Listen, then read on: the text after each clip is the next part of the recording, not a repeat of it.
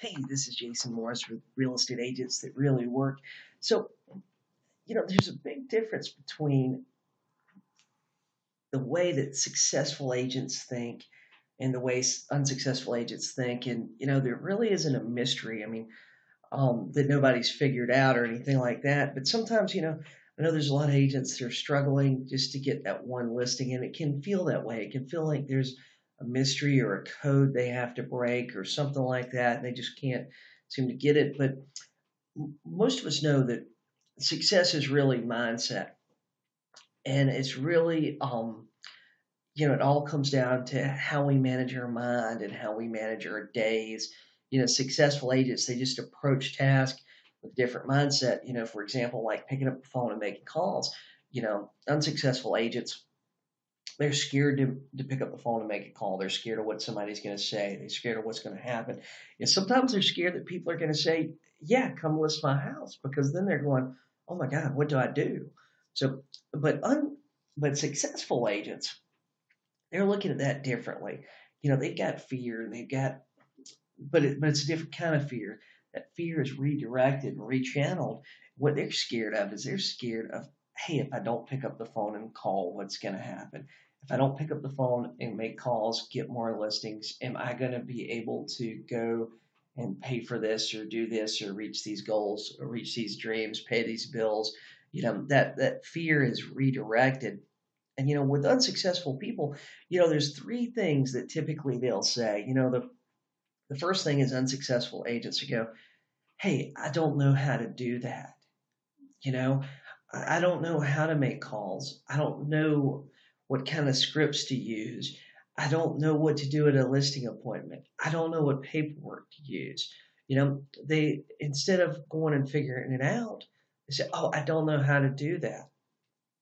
Or then they'll look at a successful agent and they say, well, he has, he's been here his whole life. I don't have those things. I don't have a big sphere of influence. I don't have family that's been in the business. You know, and then the third thing they typically say is, oh, I'm not like that. I'm not good at those things. And they're looking at things like, hey, picking up the phone. Everybody sucks the first day. But they keep making those three excuses, and what they keep doing is they just keep stopping. You know, and the difference is successful agents and people that want to be successful and they truly want to be a successful real estate agent, down deep, they're brand new. And if you want to be a successful agent, you can't keep going, hey, I don't know how to do those things. What you need to do is say, hey, if you don't know how to do it, how can you learn how to do that?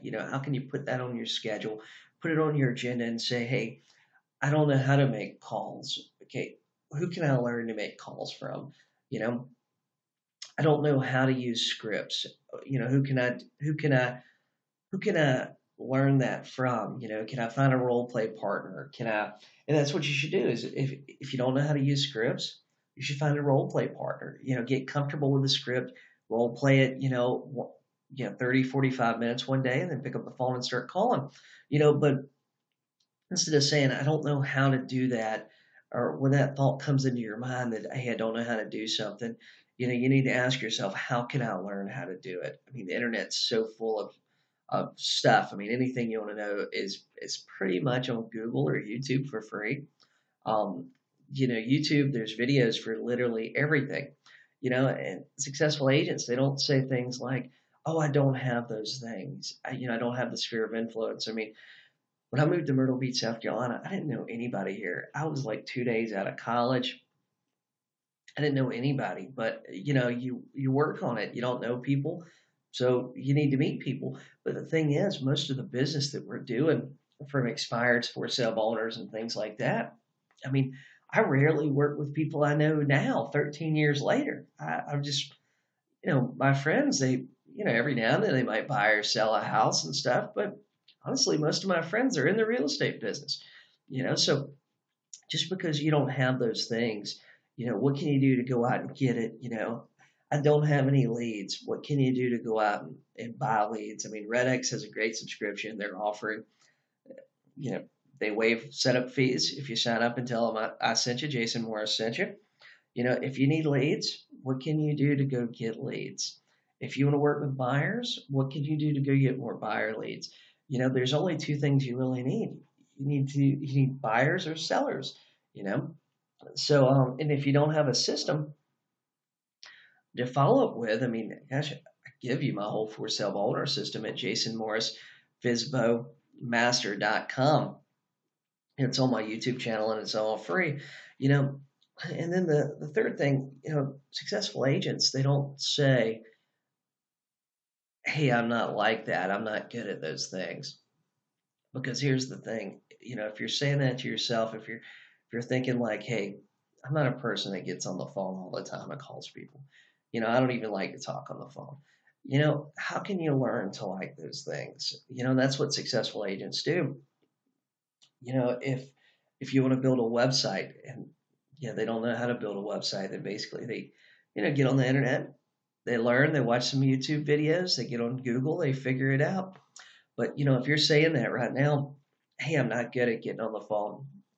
What you need to do is you need to look through my group, real estate agents that really work. Look at YouTube videos. Look at other people's videos and stuff, and start learning how to be like that, how to be that person that you want to be, and stop stopping. That's the difference between the way successful people and unsuccessful people think. Successful people don't stop. When they hit a roadblock, they say, hey, how can we go around this? How can we figure this out? How can we learn this skill set? And that's the problem a lot of especially newer agents have. They have this self-limiting belief that they say, I don't know how to do that. I don't have those things. I'm not good at that. Well, you need to learn how to do that. You need to learn how to figure out how to get those things. You need to learn that skill set, and that's how you're going to be successful in the real estate business. It's just the way that you manage your mind and the way that you set up your day and your schedule and everything. Hey, if you don't know how to make calls, set some time aside in your schedule to learn how to make those calls. If you don't know how to generate leads or where to get leads from, set some time aside in your schedule to actually learn and research different places you can get leads from. If you're saying, hey, I'm not like that or I'm not good at that, set some time aside in your schedule and learn how to be like that, learn that skill set to be successful. And I mean, that's what it's going to take for you to to get to the next level, to break through, to go from being part-time to full-time, to get started, sell that one property a month or two properties a month. If you're struggling and your goal is to sell one property a month, it's not your market, it's not you, it's your skill set. The skill set you have and the discipline you have. Lots of times it's just mindset. And I mean, that's the thing that took me from like getting, say, one listing a week to getting 3, 4, 5 listings a week. It wasn't that it wasn't any big breakthrough or new lead source or anything. It was that in my mind, I basically, it was a mindset. It was like, wow, I started consistently getting one a week. Then it was like, hey, I'm getting one a week. I can get two a week. So all of a sudden I started getting two a week. And then next thing I know, now my mindset is, hey, I can go out there. I can get one a day. I can get one for every day I prospect. I can go out and list a new house or condo or tract of land or something. I wake up in the morning. I start calling at 8 o'clock. But my mindset is, hey, whose property am I going to list today? Whose property am I going to list tomorrow? So, and that's what you need to think. That's how you need to think. Whose house am I going to list today? And guys, if you have any questions, post to my group, Real Estate Agents That Really Work. I'll try to help you. Listen to my YouTube videos. There's tons of stuff in there. I give away my for sale owner system for free. I mean, it'd probably be a $500 system if you're going to go buy it from somebody or you're looking at some of the other courses and stuff online. But there's tons of stuff, tons of things you can use. If there's something you don't have, you need to set some time aside to think about how can you get that. So This is Jason Morris with Real Estate Agents That Really Work. If you're looking for lead sources, RedX waive setup fees. Just tell them that I sent you. ZBuyer always has special deals and stuff for my group. And I got my book on Amazon, 53 strategies to get more listings. And I'll talk to you guys soon.